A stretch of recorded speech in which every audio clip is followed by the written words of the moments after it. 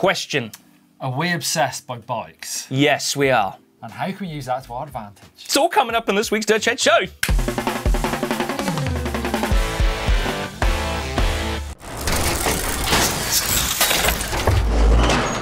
Yeah, welcome to this week's Dirt Shed Show.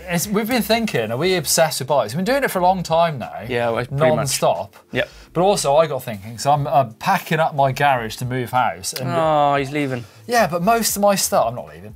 Most of my stuff is bike stuff. How much bike stuff I got? I'm obsessed with bikes. Why have I got all this kit? I think, you know what, the bottom line to being obsessed is, I would say, is the fundamental key to becoming successful. It's an obsession. Yeah, because if you're not obsessed with something, you're not going to go anywhere, are you? Do you not think sometimes too much of your life revolves around bikes, or you think about it too much, or all your leisure time you want to go riding bikes? Yes.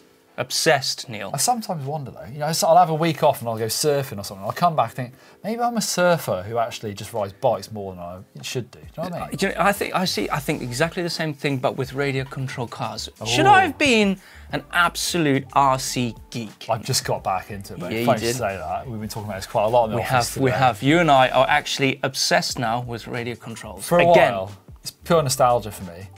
But do you think you need to be obsessed to be good at something? And if you are obsessed, I mean, you know, phones, people are obsessed with their phones. 100% obsessed with it. I think it's an addiction. That's not more a good like thing. An obsession. Drinking, you know, chasing the opposite sex, that's things that people do get obsessed by. Yeah. But how do you turn something that you're really into? I guess bikes, it's been positive for us. Yeah, We've gone down the pro route and now we're doing this. Exactly. No, to get to the pro route, you have to be obsessed with the sport, with progression within your skills to get to a point. Then you're obsessed to do a competition that you really want to take part in. I think you've obviously got to really enjoy it, haven't you, to be good at something. There's the 10,000 hours thing, but I'm not sure that exists anymore. They used to say you've got to do something for 10,000 hours, and you're not going to do it if you're not.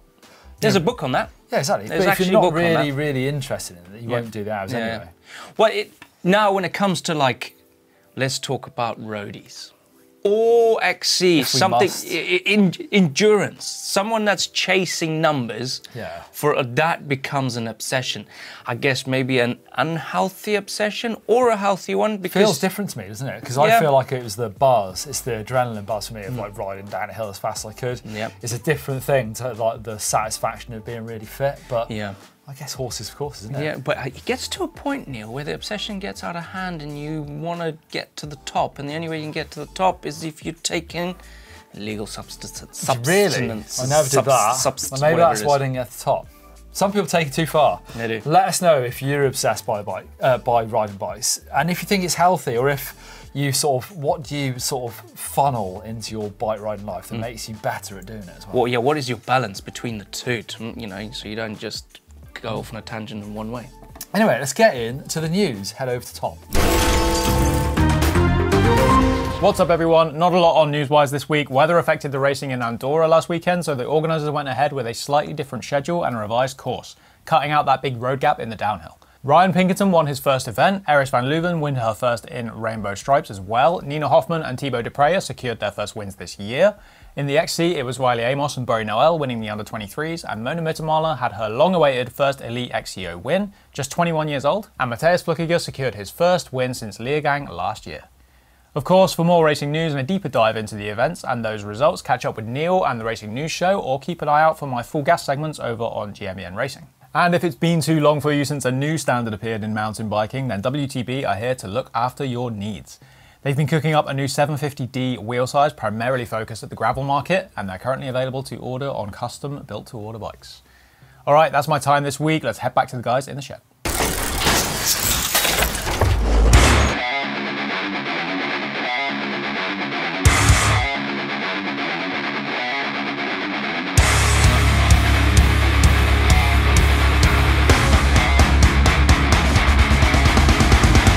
Right, this week's Sickest Thing is this new video from the Rise crew called Riding the Volcano. It's a 10-day mountain bike street adventure in Tenerife directed by Lewis Lomo, where they've stacked 20 minutes worth of footage with some of the best mountain bike street riders.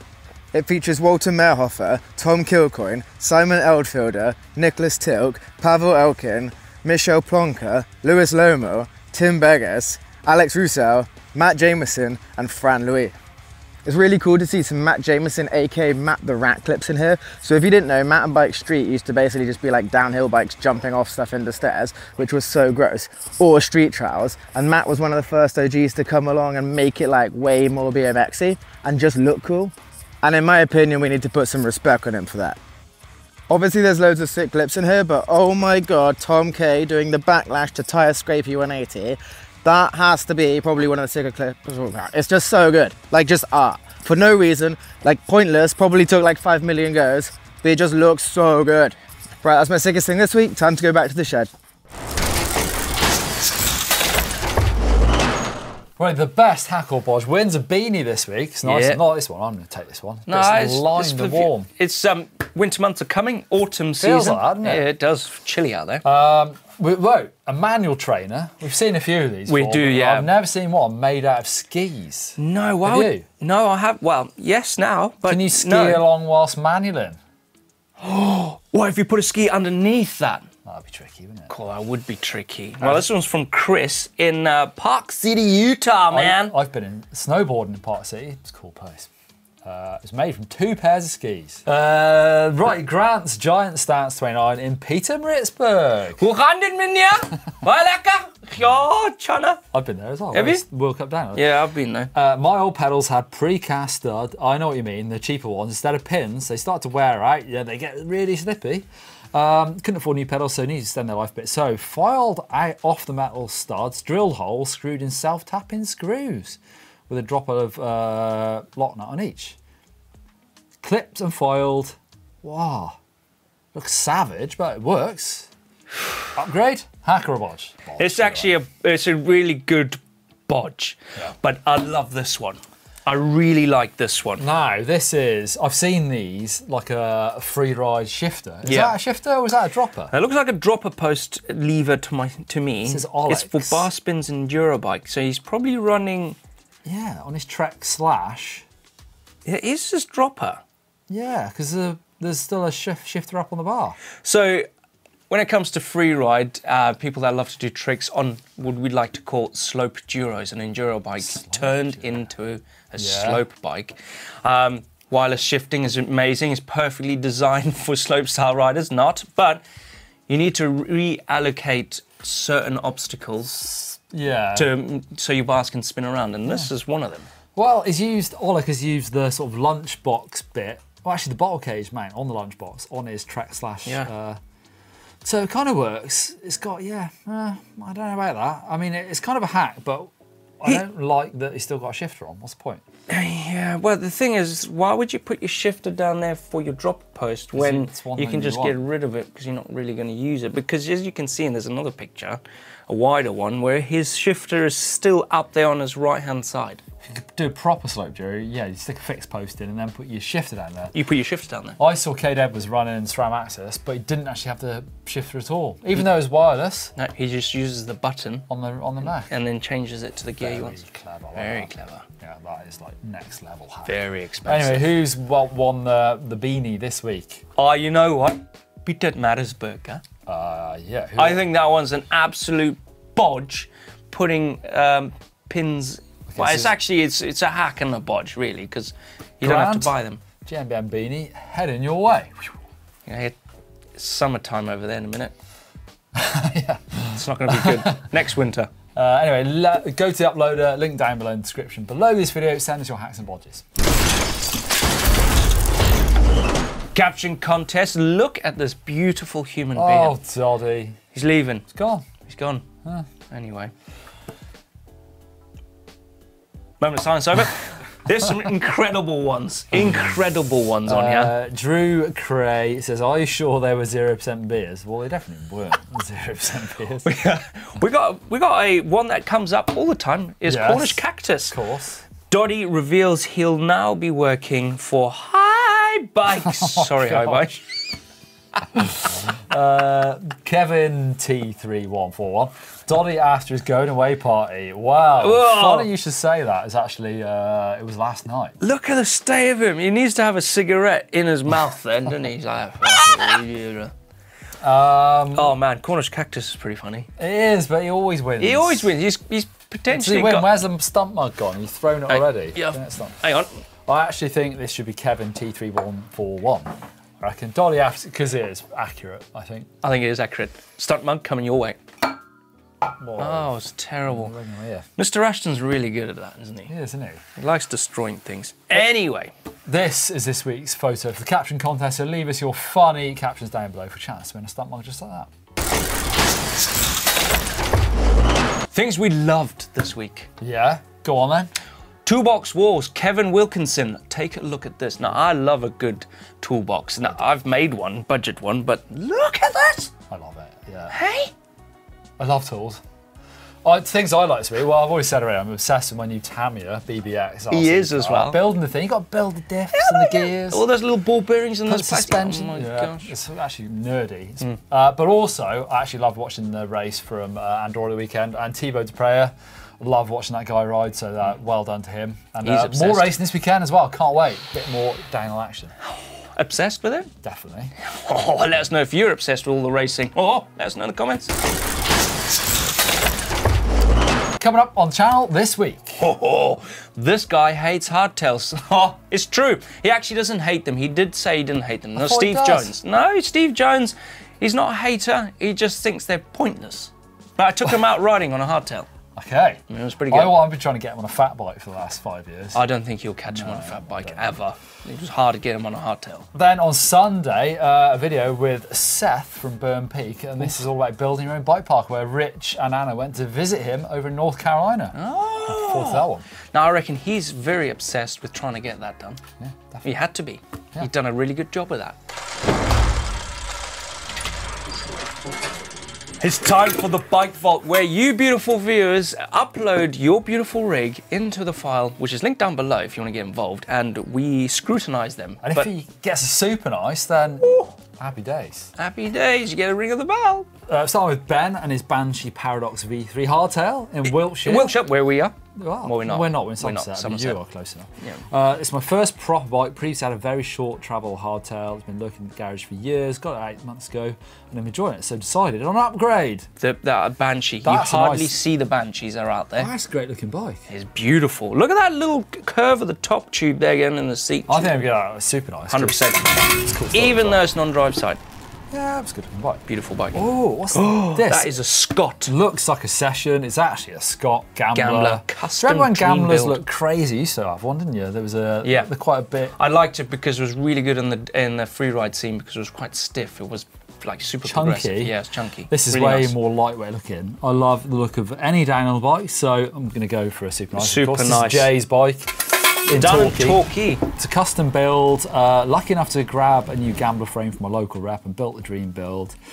Loving it on the Devon soil and W Bike Park too. Whistler next year. Oh, there'll be a new lift. New lift coming. I'm looking forward to that. I'm looking forward to going back to Dovey. That's more local.